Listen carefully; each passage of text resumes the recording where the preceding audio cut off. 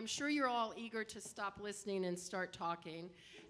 There is on the program a essential question that we organized for the town hall meeting, and I'm going to turn over the rest of the program, except a goodbye, to Dr. Mentor. Wow, okay. That came quickly. All right, folk, let's do a classroom strategy in 3, 2, 1. Let's try that again. 3, 2, and 1. Thank you so much. Thank you so much for those of you who have been with us for the whole day, those of you who have to leave because of other engagements. We appreciate you coming and joining in on this conversation with us. And so I'm going to moderate the town hall. I'm sure you have or comments. There are 2 mic stands on each side of me. And so I'm going to invite folk who have questions either of Dr. Snow or the panel in general to come to the front, ask your question, and we will engage in conversation. We can't promise that there will be absolute answers to questions and thoughts, but we can have conversation. Let me start by asking you all a question, since you're in various stages of development here. There was a hint, I think it was Marcelle or somebody who said, and also Mary, something about, if a first-year teacher might want to rely on a script, a 5th-year teacher wants to rewrite the script, a 10th-year teacher doesn't need the script at all. Talk a little bit about the developmental process and to what degree the pre-service education program needs to move toward here's the script, here's the model, here's the thing you do on Monday, or maybe not. I mean, this is an open question, and I've never been in a teacher education program, so I'm certainly soliciting information, and to what extent the organizing models and the access to the background research is useful at that stage or more useful at a later stage. So my teacher, I saw Jess's hand go up. You want to come to the mic? Yeah, perfect, thank you. And anybody else who has a thought can come down in the meantime and bring yourself to the next side. Perfect. All right, folks. I'm Jess Riccio. I'm in science education. I'm the teacher educator in science education here, representing, of course, I have colleagues. But one of the things that I think is really important to note, and please allow my scientific analogies, is that we really function as an ecosystem here. And I think it's really important, if you're familiar with the American Museum of Natural History and the Hall of Life, that we look at this tree, and on the tree there's many branches, and the branches each fulfill a different need in the ecosystem. And that's, what I think we're seeing here at TC. One of the things that came up earlier that I think is really exciting is that Dr. Snow talked about basically engaging students in things they care about. We call that, in my domain, socio-scientific issues, but it's kind of what we're doing. But to the point where the question that's been posed, what's really hard, and I'll say this from the point of view of someone who prepares 7th through 12th grade teachers, is that we predicate our program on the principles of inquiry. But I know from working with Susan and others on campus that there are certain times when you're in a 7th through 12th grade classroom, specifically in science, where explicit instruction is necessary.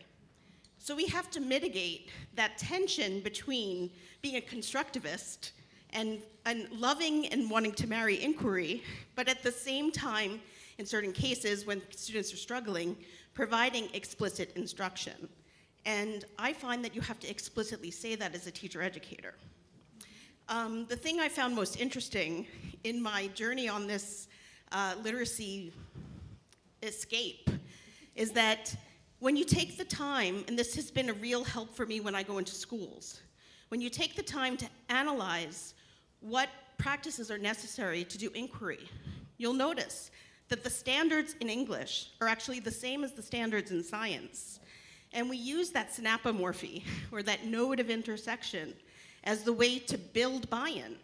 And I think that that's one of the things that in the web of interconnectedness that we have here at TC helps to inform our practice. And our teachers take the courses of each one another, and they realize that tolerance is necessary to acquire. Thank you so much. Hello, hi. Good afternoon. My name is Melinda Lvovsky. I'm a graduate of the Teaching of English program here at TC. My late mother was a teacher, and so after she passed away, my father endowed a scholarship here at TC. It's the MA of Teaching of English program scholarship for Jane Stepanski. So obviously, Teachers College is very important to me. I am currently teaching at a private country day school in Brooklyn. I started my journey at Bronx Science, Hunter College Campus Schools. So my current role is very different from the one I began my career as a teacher as. But I think we can all agree that in the last 3 years, the attrition in reading and exposure to in-person instruction due to COVID has taken a major toll on our young readers. I currently teach 5th and 8th grade, and I can't expect that the onus of the burden be on my colleagues at the lower school to ameliorate the situation. So what recommendations do you all have in terms of what I can do as an individual, but also my school can do to help get kids back on track, whether it be individually in the classroom or recommending support at home with parents? Thank you. Oh, do we have a taker for that question? Yeah, there you go. Our reading specialist. I think we need to leave the kids alone. Right? I think they bear a lot of emotional baggage because all they hear is that we lost so much in the last 2-3 years. I think we should go back to teaching them the way that we used to teach before, try to fill in gaps for those kids who really lag behind, give them some more intensive instruction, encourage successes on their parts, and let parents read to their kids and let them enjoy language. All right? So, and just make them feel good about themselves as readers and as learners.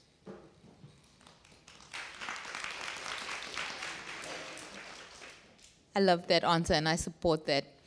I'm not a big fan of the deficit talk. My students know I'm like, yeah, we all have challenges, we all have struggles. How can we help build back up, right? It's so important that kids leave every day at school feeling some measure of success. Correct. Yes. Correct. Right. And that takes a savvy teacher. Yeah. And that only comes with experience. I can't teach that. Yeah. For those of you who couldn't hear because there was no mic, kids need to leave every day from school with some measure of success, right?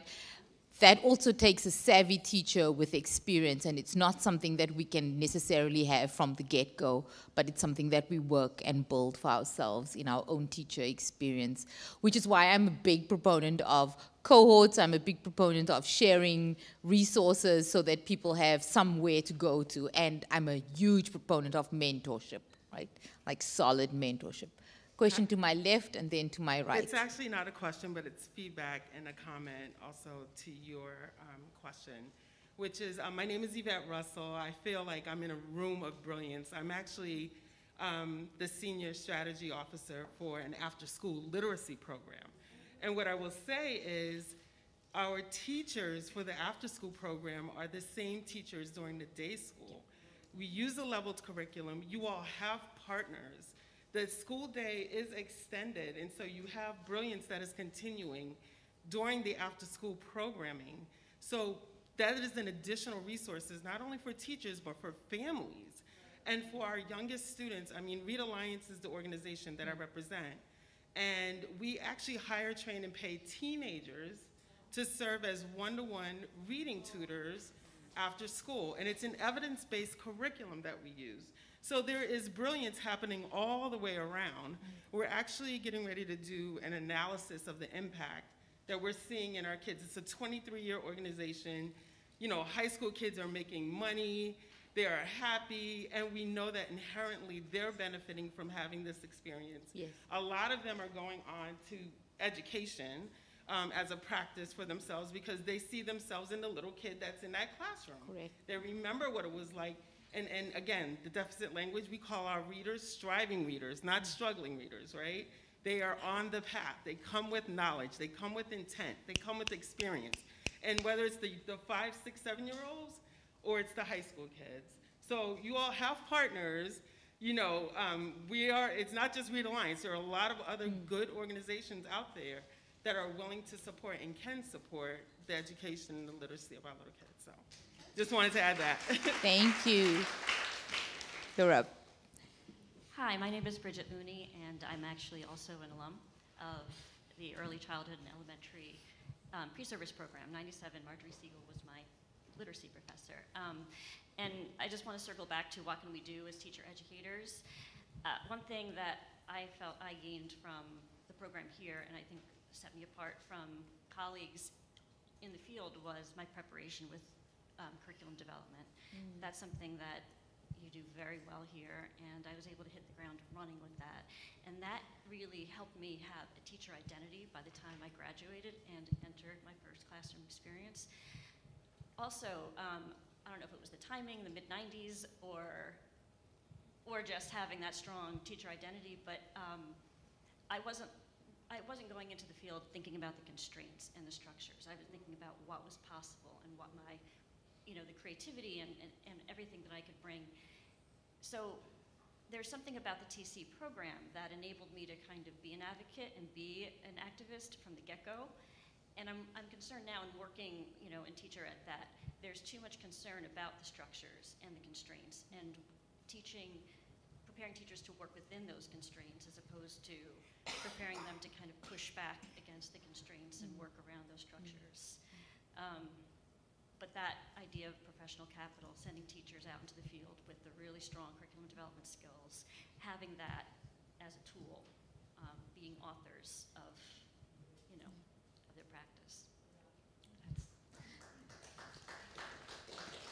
Thank you. I see that a lot with my own students. Our program is very social justice oriented, and so they come back with, we learn all these things here at Teachers College, but we don't get to practice it in the schools where we're doing our practice teaching or where we're full-time teachers, right? Because it's conscripted, it's controlled, and all of those things. And so to balance that as a teacher is sometimes hard, but also one of the things that comes with the continued discussion, the continued engagement, and the continued support and mentorship from like-minded folk.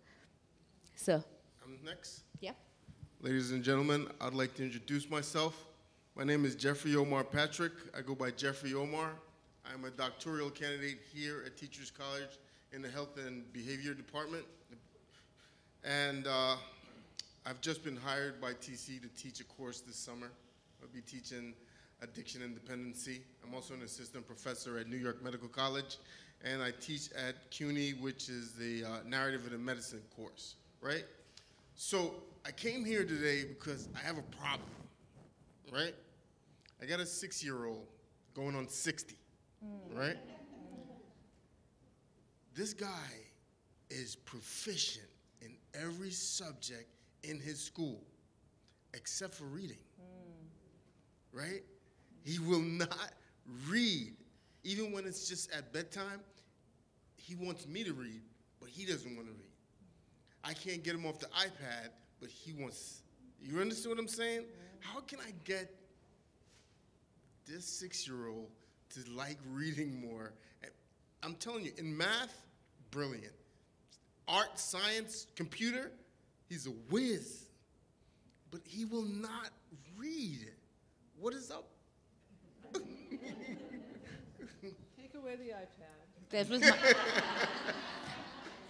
that was my response. Take it away. Take him to a bookstore, give him $50, tell him he can buy any books up to $50 worth that he's interested in. Yeah? Fair enough. Thank you. Wait, hold on. I see hands. I see hands. I want to say, too, that it's perfectly acceptable for a 6-year-old not to read for fun and pleasure. And I want to say it's also perfectly acceptable for humans to not like to read. There's a lot of talk about, like, oh, disappear in a book. Well, I'll tell you, I have 3 kids who will never disappear in a book. So that's just the fact, right? Print is actually a very new invention in human evolution. And the fact that he wants you to read to him, you should treasure that. And reading at bedtime is not him showing you he can read. Reading at bedtime is loving his dad.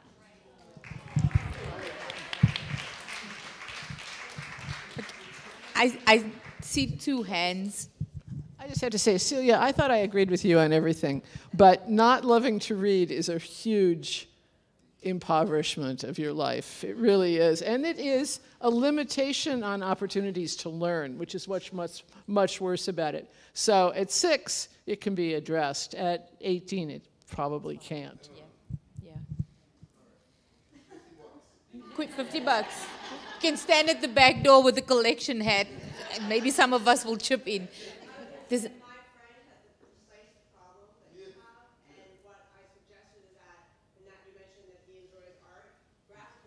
Right way to get into it. And then, because he's going to get into reading and the pictures, and he'll say, Daddy, look, and talk, you not just talk about the text, but talk about the artwork. I think that would be a great way to try to capture his interest. And there are plenty of amazing graphic novels now across the board, especially for that age. Graphic novels.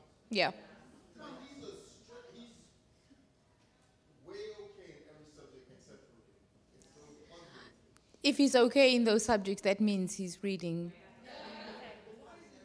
He may like science and he may like history, and reading the stories may be an issue. You know when he was younger, right? Listen to this. When he was younger, he wouldn't speak. So we took him to get speech therapy, right? And then this one he was like 4, 3, coming up to 5, getting ready to go to preschool. Now when he was getting ready to go to preschool, right? You know what he told me? He said, Daddy, I didn't want to speak because I didn't want to grow up. Interesting. So I'm going to ask that we have this conversation, continue it later, if that's okay. Anybody else who has advice, step in. I want to bring us back to this idea of, given the highly politicized nature of literacy instruction at this point in schooling, how are we preparing teachers to navigate these waters, right? I forget which way, to the right, yes. Hi everyone, my name is Imran Hussain. I'm not a teacher other than teaching my own 3 kids. My oldest is now in college and my youngest is a 5th grader. I run an education technology startup that's focused on how teachers can increase technology integration and integrate better into their curriculum. And in that role, I kind of routinely speak with district leaders and instructional technology leaders and teachers across the country for the last 1.5 years or so that I've been on this journey. And what I routinely hear is teachers are overwhelmed. COVID has done a number on teachers. Teachers are getting pulled in many different directions. Teachers are fatigued. One example of that is, last week we did a panel discussion on data and the use of data to inform instruction. And we had 12 district leaders from across the country, including New York. And one of the things that came up was, well, teachers are kind of being expected to be pseudo data analysts now, because you got data from student information systems, LMS systems, this, that, and the other, and now this is just one more thing that teachers have to do, and it basically adds to the fatigue and teachers being overwhelmed. My question to the panel, and I guess maybe to the audience, is, do we see this becoming less? Do we see teachers, well, first, do we agree that teachers are overwhelmed, and if we do we see signs that this may get better? And or are there ways in which this fatigue and this being overwhelmed can be solved for teachers on a sustainable basis? Or is it just COVID and then we'll naturally fall out of this? Or is this a trend that needs to be reversed somehow?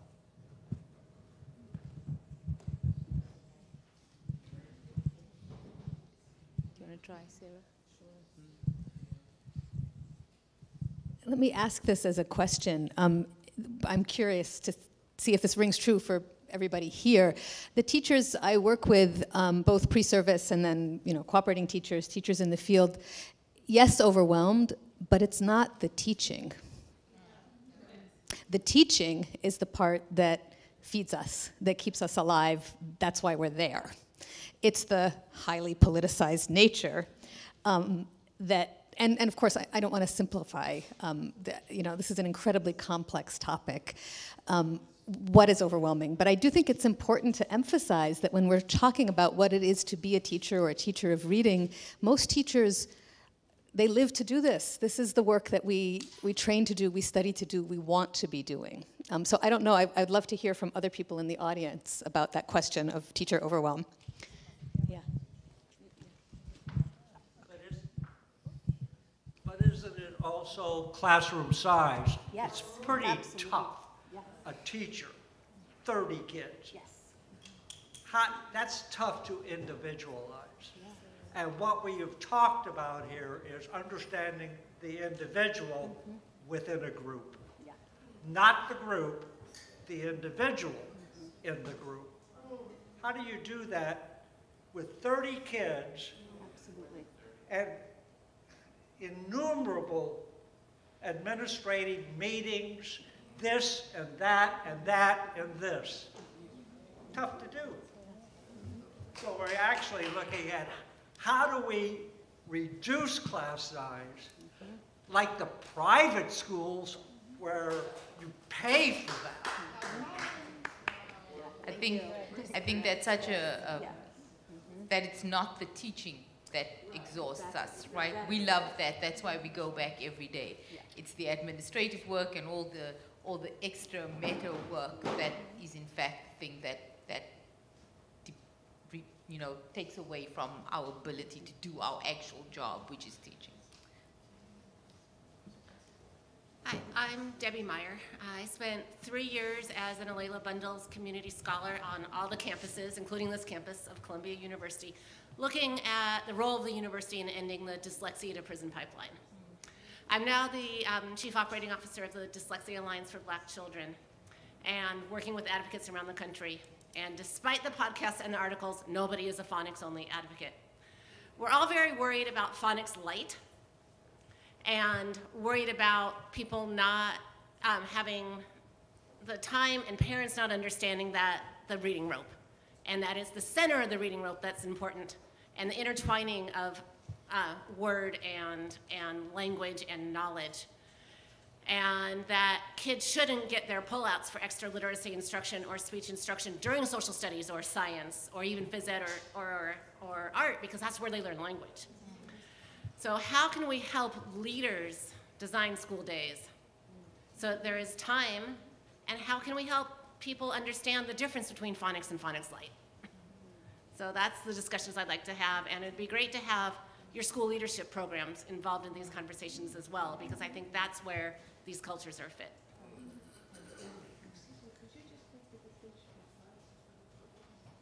What's your name? Susan. So phonics light is often taught in schools where my kid was on kids' names. Can you use the microphone, please? Phonics light is sometimes taught with kids' names, and names are often not very phonetic. Sometimes onset rhyme, but like a friend named Risha, that is spelled R-E-S-H-A, not particularly phonetic. And so kids can't use that for phonics. So, but that would be an exception in phonics rather than using it for phonics. A real phonics would follow a scope and sequence. It would build on that scope and sequence like, you teach addition before multiplication. So you teach things in an order. Yeah. I just never heard the term phonics. Phonics light is phonics not taught well, haphazardly. Thank you so much for your comment, and I love the idea of school leadership and executive getting involved in this conversation, right? So. Hi, I'm Danny Friedrich. I'm a professor here at Teachers College in Curriculum and Teaching. I don't teach literacy, right? But I'm interested in something else. I'm interested in the way in which the science of reading advocates have drawn on two different things. On one way is science of reading as an issue of racial justice. And by doing that, all the discussions about pleasure for reading, engaging students' interests and all that being framed as an issue of white privilege, right? Sort of the way in which that discourse plays out with people saying, we haven't been paying attention to these kids, so what these kids need is this. And so that's one thing. And tied to that is also science of reading as drawing from the pandemic's trust in science discourse. So those two things go together, right, for me, in the sense that science, hard facts, and all that is what I'm going to say, but and those are different from the soft issues of engagement and pleasure and joy in reading. And so my question to you is how, if you agree with what I'm saying, how to reframe the conversation, right? Because I think that the more we talk about pleasure for reading, all that, which I love that, right? The more, if we don't reframe it, the more open we are is, yeah, for some kids, of course, pleasure for reading, all that, and joy, and all that, but those are the white privileged kids. For the other kids, what we need is this very strict, rigid approach to how to teach read.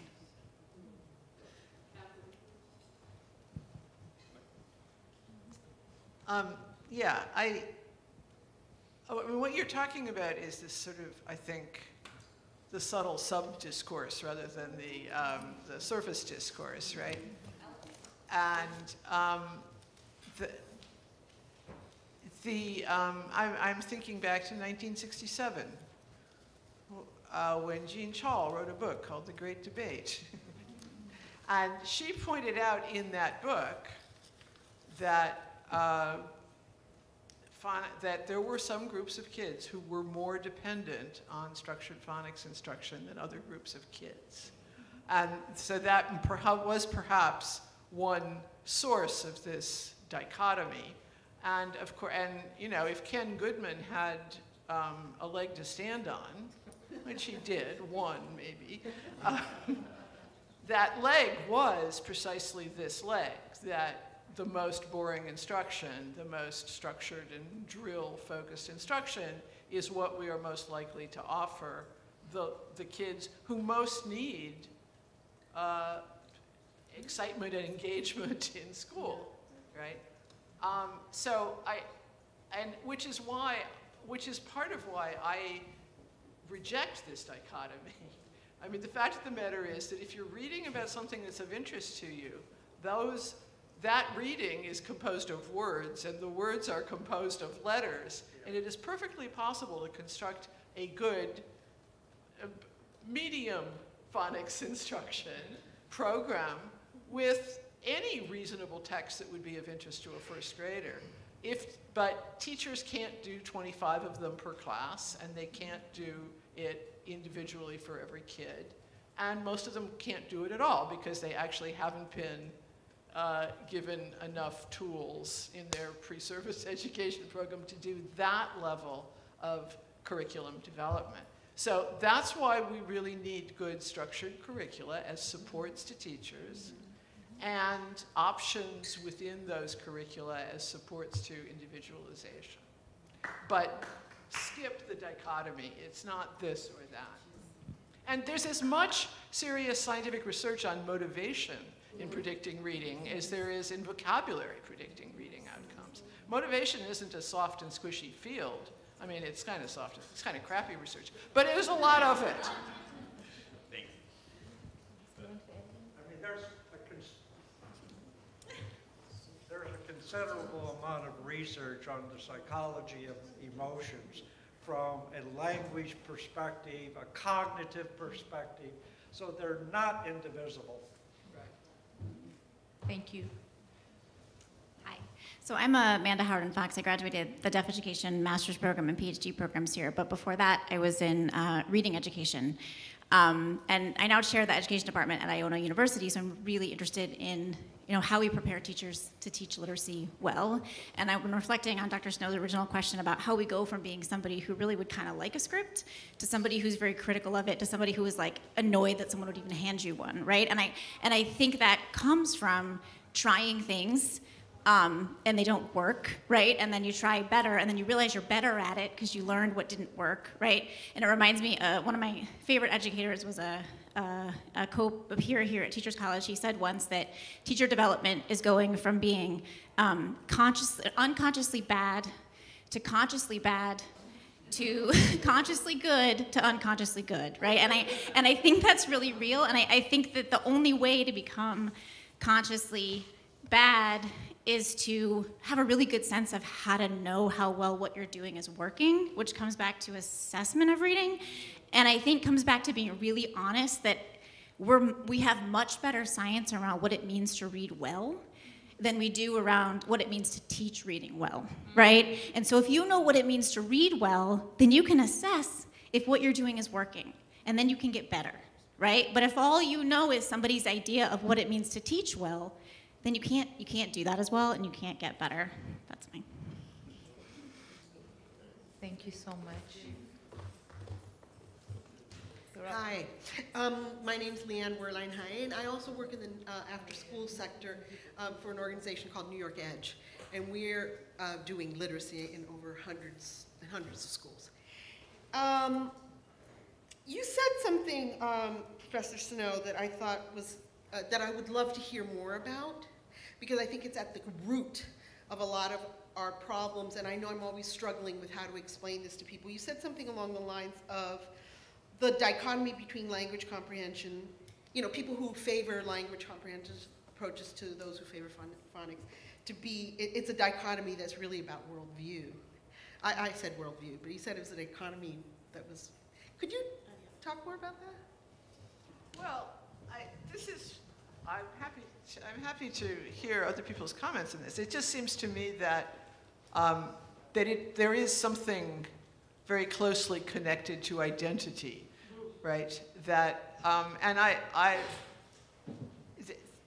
why are emotions around this so high, for one thing, right? Why do people come up with terms like phonicators?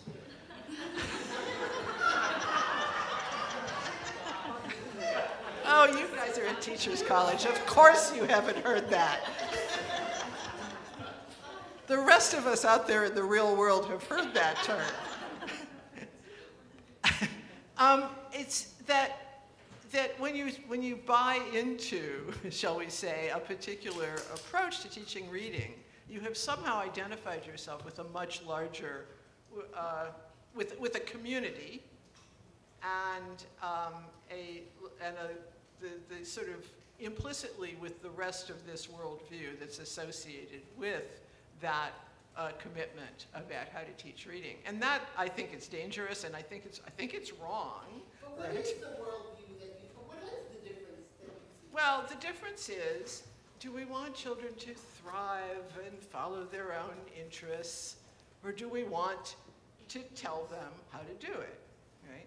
And obviously there are things we have to tell them how to do, and there are things where they need to thrive and follow their own interests, and there are ways to connect those two agendas, right? There are ways to at least narrow the gap between those agendas. But what I see in schools I work in is very nice, kind of storybook-based chunks of the reading hour, which are often shrunk down to a few minutes by the fact that the 2 or 3 adopted phonics programs, which are not connected to those storybooks that are being read aloud and discussed in any way, are scripted and easy to implement, and are things that teachers are accountable for implementing.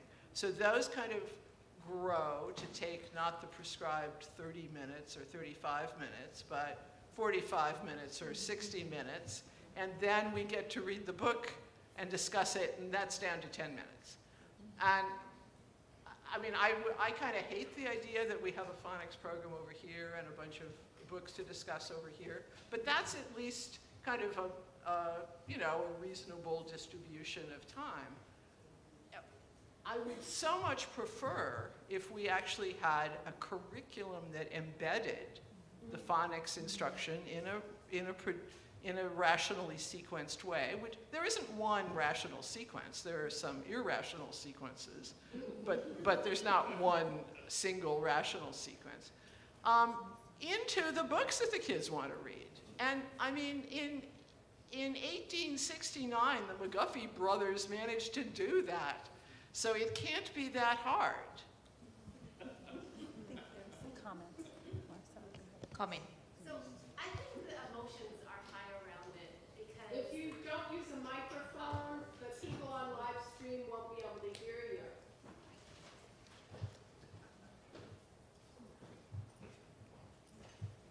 So I think the emotions are running high because there are parents like me all around the country who had suicidal 10-year-olds that couldn't read.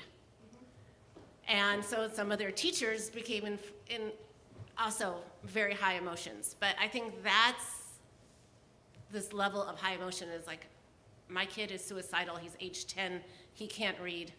And then the $250,000 I spent, and our taxpayers spent, thank you, to teach him how to read. And he's still kind of unstable because he learned to read so late. He's going to college next year, but still, I think that's where these emotions are coming from around the country. Thank you. And that is, shall I say, a counterexample to the notion that phonics instruction is sort of code for poor kids or kids in schools serving poor children. Thank you. You're up. Yes, hi. My name is Ronnie Silver. I'm an alum of Teachers College, class of '69. I studied with Ann McKillop, Dale O'Brien, Margaret Mead, and many, many other exciting professors. I decided that I was going to be a teacher when I was in the 2nd grade. I'm a first-generation immigrant. My parents were from Poland. And after I struggled with learning how to read and then accomplished that by the end of 2nd grade, I started to teach my parents English. And so now, many, many years later, I still love teaching and I'm still working, and I'm now getting requests to tutor the children of children that I tutored many years ago.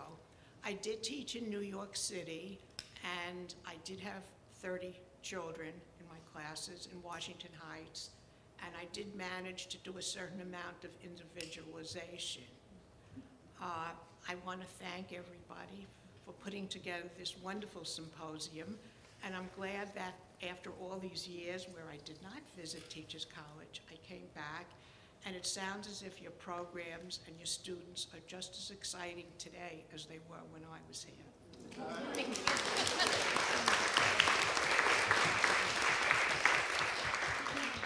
Thank you so much.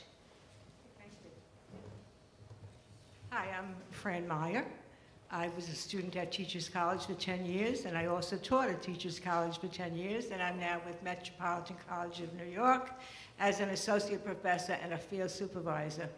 So I do want to say a couple of things. One, I go so far back that when children with disabilities were not allowed in their local schools, I was involved with a middle school of 600 emotionally disturbed and learning disabled children. I want to point out that we had a department of 10 remedial reading teachers, okay? And the idea that we can ask our classroom teachers today to teach explicit reading instruction, I think is very unrealistic. And I do believe that we have to speak up to our politicians and find greater funding for our teachers, because we're really overwhelming them. You know, years ago, you didn't have as many ELL children, and in New York City, we put up to 12 children with disabilities in a general ed class. We're asking our teachers to do too much, and they're overwhelmed. So I just want to mention that, you know, the role of a remedial reading teacher is significant in terms of helping general education teachers accomplish these goals here. The other thing I'd like to mention is that in some of the courses I teach, we review universal design for learning. And Dr. David Rose, who was the founder of CAST, frequently talks about how books are going to disappear and that children are going to depend on listening. And New York State does talk about reading, writing, listening, and speaking.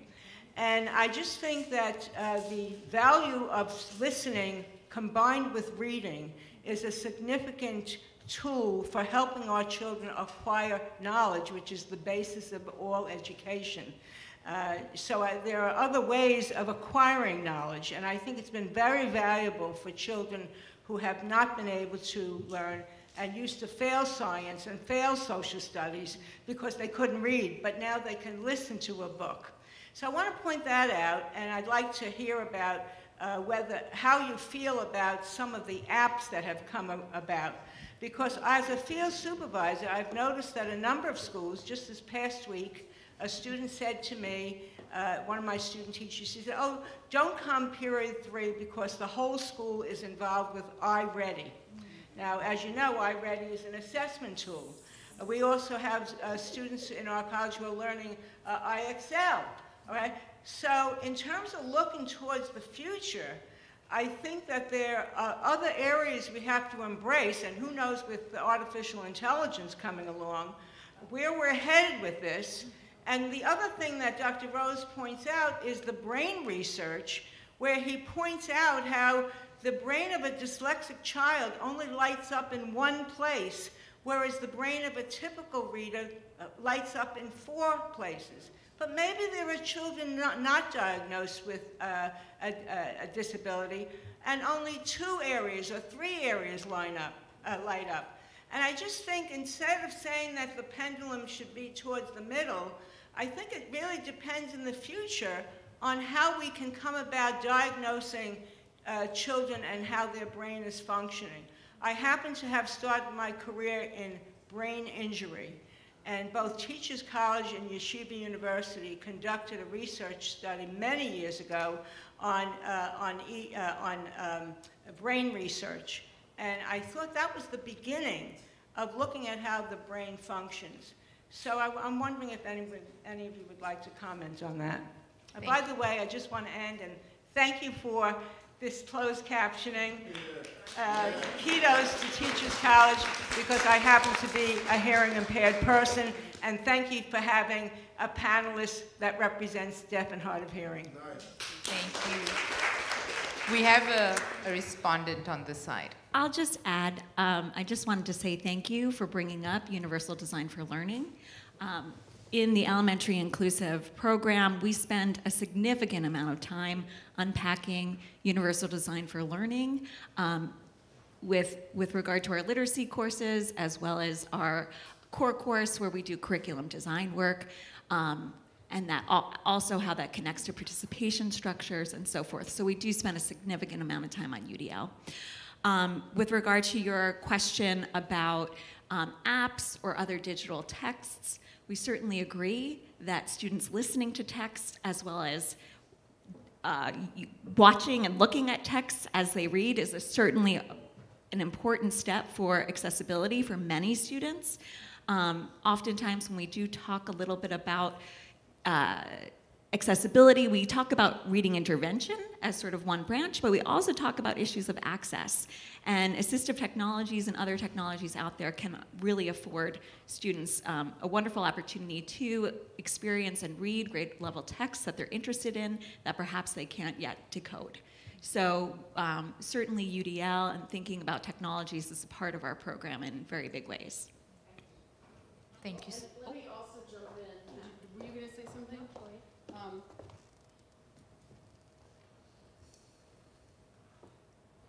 I think in terms of the organizing question here about like what is this, how should we be preparing teachers?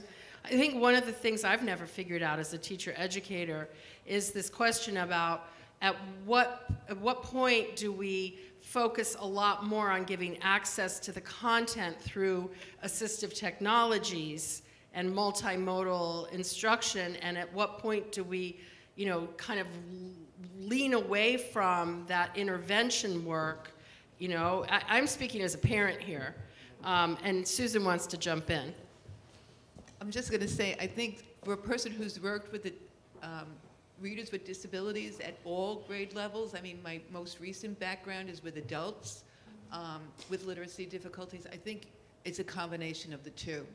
Particularly for adults and for adolescents, it's a hard job to get them to accept the fact that they want accommodations, and they'll say, no, I don't need them. So the major obstacle there is getting the older learner to accept the fact that accommodations are legitimate for them, and it levels the playing field for what they can do and what they know. So, but we never give up on the intervention. Okay. Thank you so much.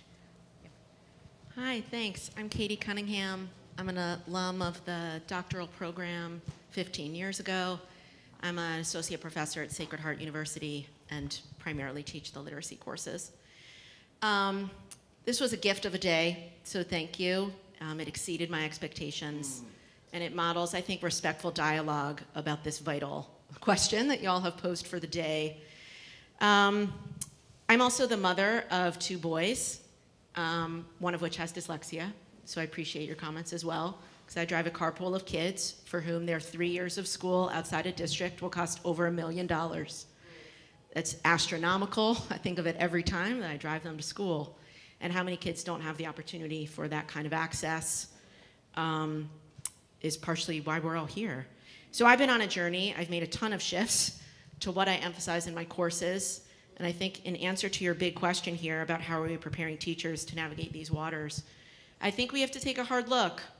We have to let go of some practices that maybe we've held sacred in the past that aren't working for large populations of children.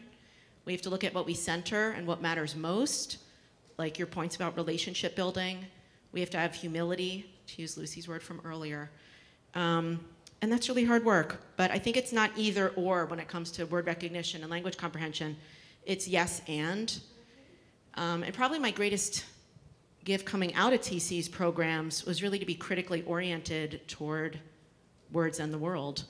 And I'd urge us to be, critical of this idea that if you are for the explicit teaching of the code, that it's associated with republicanism.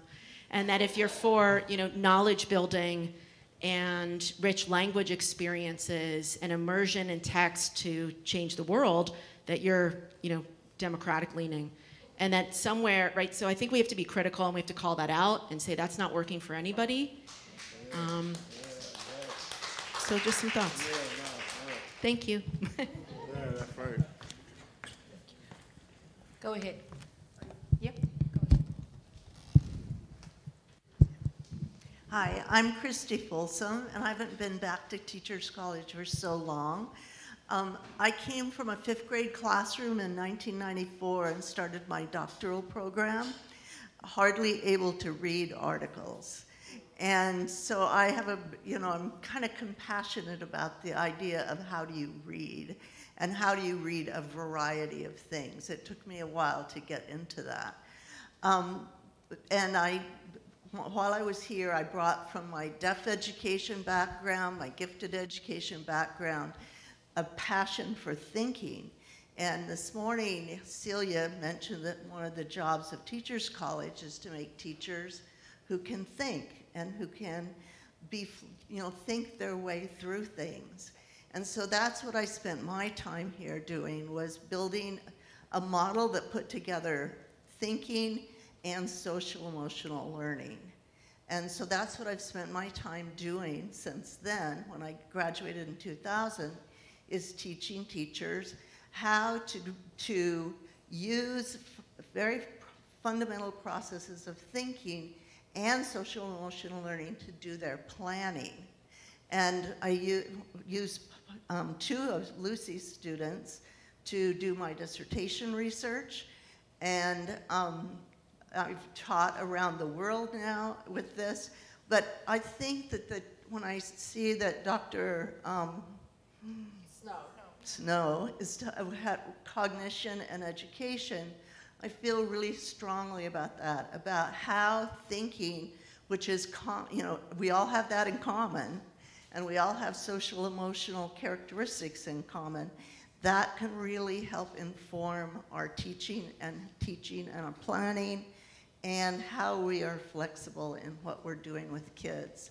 And it also helps kids understand their learning. So Thank you, Teachers College. I'm glad to be back. I came from Houston today so that I could come, and because I really wanted to do this. I have an apartment here, so I'm staying in my own apartment, but I'm also in Houston a lot with my oldest son's family, and their daughter just became 6 years old. So I made it back from Athens to her birthday party this week. That was a good thing to do.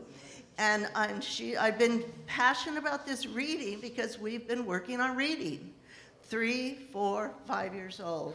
And so I got very interested, and so when this popped up on my email, I decided I'm coming back for this. So thank you so much. Thank you.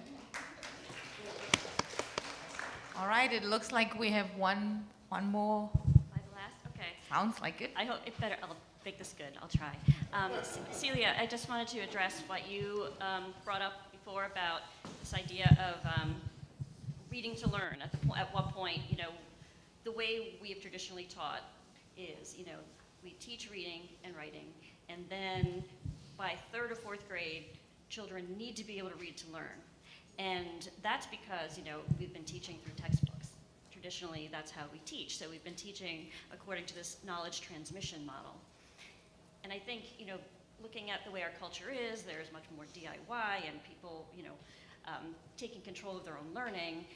I see us moving more toward a knowledge creation model where children are learning through inquiry and contributing at an earlier age, where, we're now developing social practices, how to be a scientist, how to be a mathematician early, where reading and writing aren't primary necessarily. Well, maybe they'll continue to be primary, but not necessarily the only way to learn and produce. And can we not have it, such a rush to develop these skills, or there's so much pressure on children, maybe not developmentally appropriately, to be able to be these great readers and writers by the time they're 9 years old, where they can kind of develop along their own timeline and develop these other skills for learning and produce knowledge. I'm interested in makerspaces and teachers who run makerspaces, and that's kind of where this comes from. But that's that just triggered this idea that I've been thinking about. So. Hello. Thank you for this opportunity. So I retired as a principal 10 years ago. I'm here with my former principal, who was the principal of the school for 30 years. And we're here today just because we care so much about what's going on. Currently, for the past 10 years, I've been an adjunct supervising student teachers at a CUNY school. So I'm just really responding to this question: how are we preparing the teachers to navigate the future teachers, as well as the cooperating teachers that I've worked with in several schools for several years now, where I have relationships.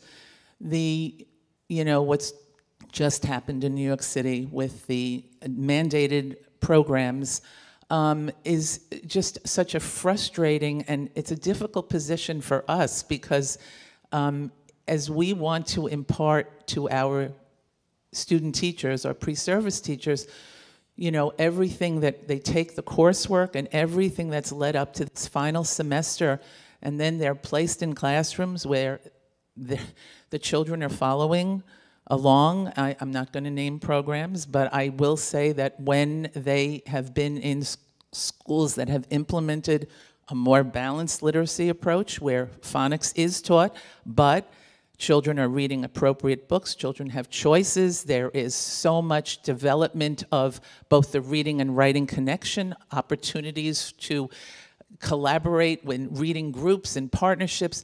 Those things are all going away, and children are sitting and following for a whole week, reading one story, an Eric Carle book. It is driving me insane. It's driving them insane. The teachers are having a difficult time adapting. We've seen it with a program that had been in place 5, 6, 7 years ago, got dumped. Now we're going through that pendulum swing once again. We've heard from the researchers in the field, Marzano, schools are great at adopting one initiative. Now we're going to the next initiative, and it's so episodic. And you're hearing the teachers saying, I'm quietly quitting. I'm just going to hand me this and I'm just going to follow it. This is what I'm hearing. I had 10 student teachers. I was in 6 different schools with 10 student teachers.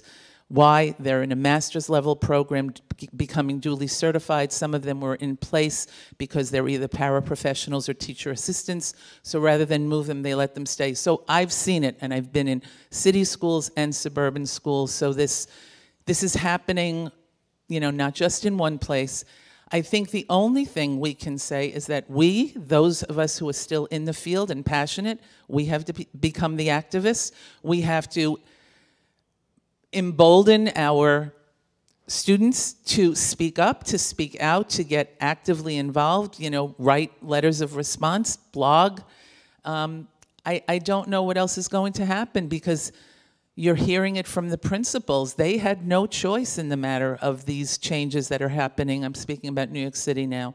These things are happening, yes, because parents are frustrated at some of the lack of progress that they're seeing. It's understandable, but we know that just shifting, dumping, and going to this next new wonderful program that's going to help all children with a one-size-fits-few approach, we know is not going to work. It hasn't worked in the past. So, thank you. Thank you so much. I'm going to give the last word to Dr. Euler as we're reaching time. Oh, that was a big surprise. There is one more person. Can we pardon? Oh, yeah. You did. I didn't even see you there. And Marcelle, you're in charge. Go ahead. Okay. Hi. So I am a graduate of the speech pathology, now communication science program. I'm also dually certified. We have a teacher of speech and language disabilities pathway in that program. I did the program. I came in class of 2002. And I've been practicing in the field, primarily in Brooklyn. I've worked in top 1% schools all the way to government-funded community-based programs in Brooklyn. And I am a parent of 3 children. They're now soon to be 16, 14, and 9. Who participated in the New York City education system, so I'm very familiar of the education system from different pathways, from the parent perspective, from a clinician perspective, and from an educator perspective, because I practice with both my licenses. And I know this struggle, and I'm also Ghanaian American. I came to America as a teenager, so I have a global perspective on education as well. And this whole dialogue about, I want to say fighting over which approach is best suited, I think takes away from focusing on what's more important, which I see. I'm also actually at Harvard now. I'm in Dr. Snow's class right now. Just to put it, you know, and I'm, you know, with the pandemic, everything that happened, and seeing how children learn during the pandemic, and seeing different communities struggling to learn or not learn, and seeing what's happening now in the real world.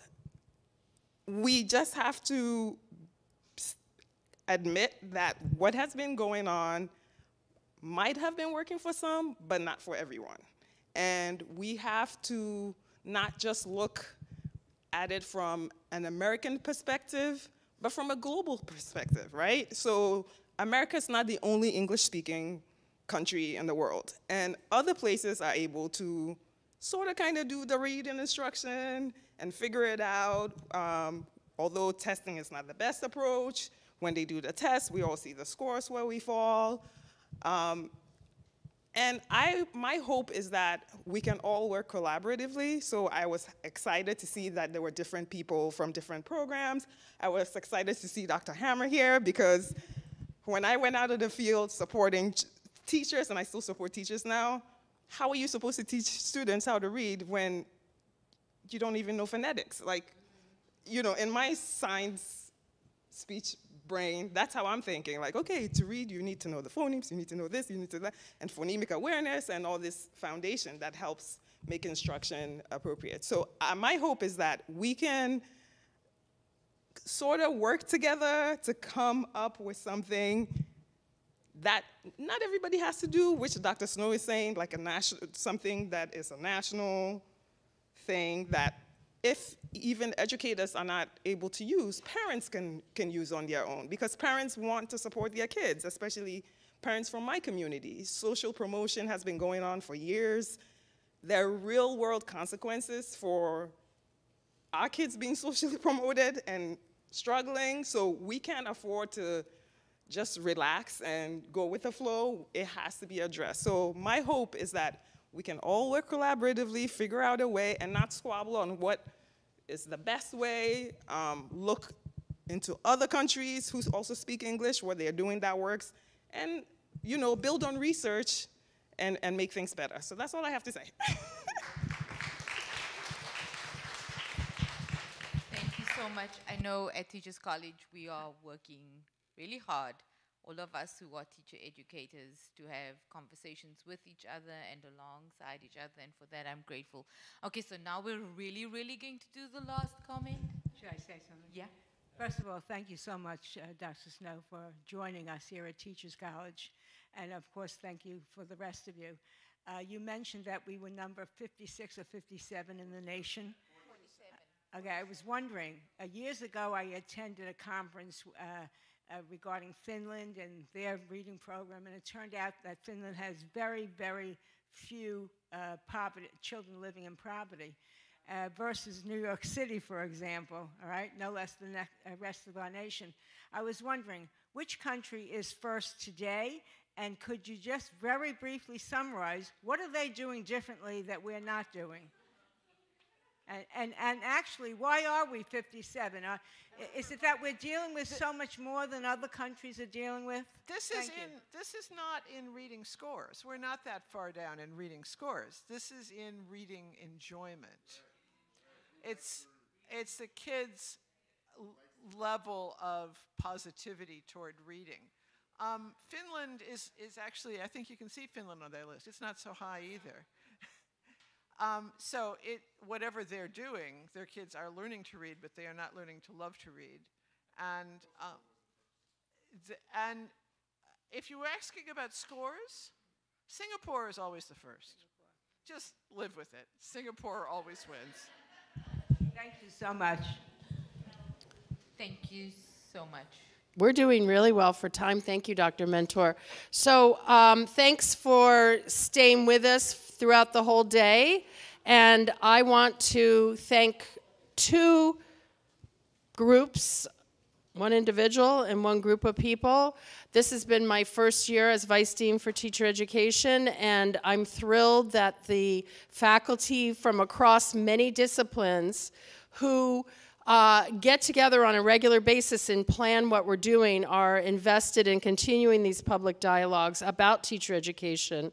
I want to say that our points of difference might not have emerged so strongly today, but when it came time to picking a keynote speaker, there was only one person that we all agreed on. So I'm so grateful that Dr. Snow joined us.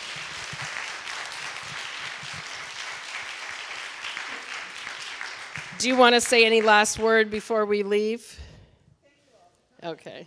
So look for our next forum. I've proposed that it be on emergent bilingual and multilingual students, particularly in light of kind of one-size-fits-all programs and what needs they might have that aren't being met in the fall. Thank you.